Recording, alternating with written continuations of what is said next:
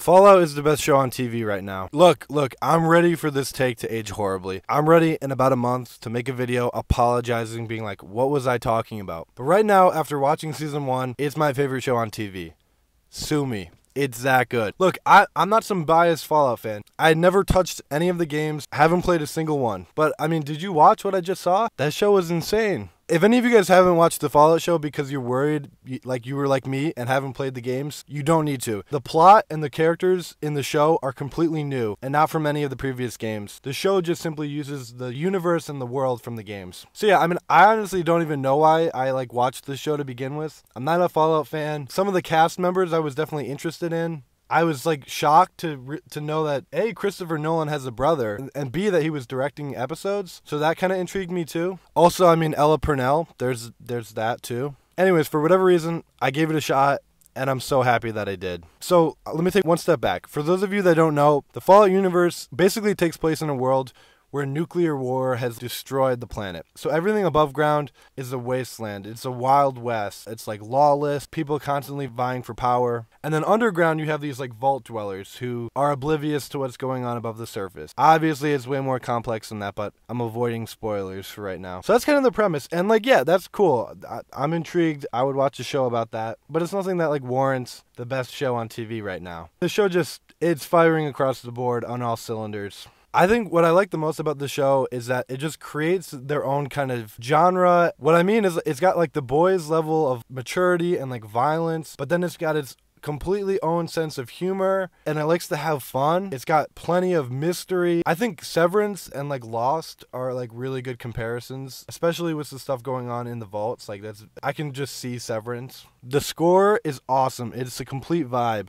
For whatever reason in the Fallout universe, the technology is extremely advanced. They've got flying planes, they've got these underground vaults, they've got infinite energy with fusion cores. They've got these Iron Man suits. But yet culturally, they're still in the 1960s. So that means all the music is from then, and all the television sets are black and white, which I think is such a cool contrast. So you've constantly got this kind of music playing, which is awesome. And then the characters I love. It basically does what The Last of Us did, where they introduce all these side characters that are in it for about an episode or two, but they're all so compassionate, and you just want to know more about them. And then the lead characters are awesome. Maximus, I'm still on the fence about. I don't know how I feel about him fully yet. He does have some hilarious moments, though, and some awesome character growth. The protagonist, though... My name is Lucy McLean.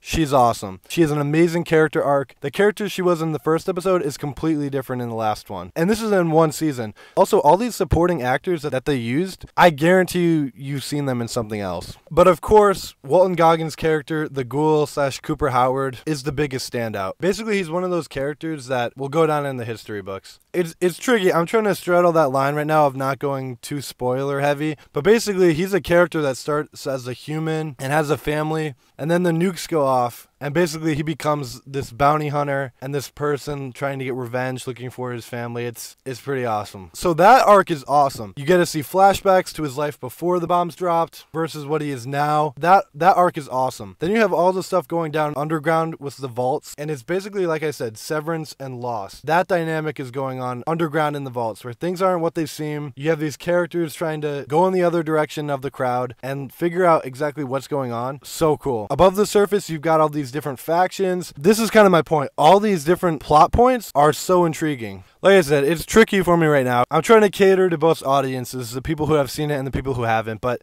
the show is awesome. If you haven't watched it, you have to check it out. And if you have, I mean, what do we do next? I'm trying to play the Fallout games. I'm trying to rewatch. I'm trying to talk every day. I'm waiting for a season 2. I can keep going on and list the obvious, the choreography, the fight scenes, all this stuff. But I just think the world that it creates, this plot that we follow, the show feels like something that we've seen before while being entirely new, which is awesome because immediately you're hooked. You're not worried about where the show's going, but it's also something that you don't feel like you know all the answers and you're actually confused and asking questions. I'll make another video with more spoilers and more in-depth, but I just had to put this out there right now. The show is awesome. I needed to talk about it, and I needed to get you guys to watch it if you haven't already. I don't know what else to say. I loved it from start to finish.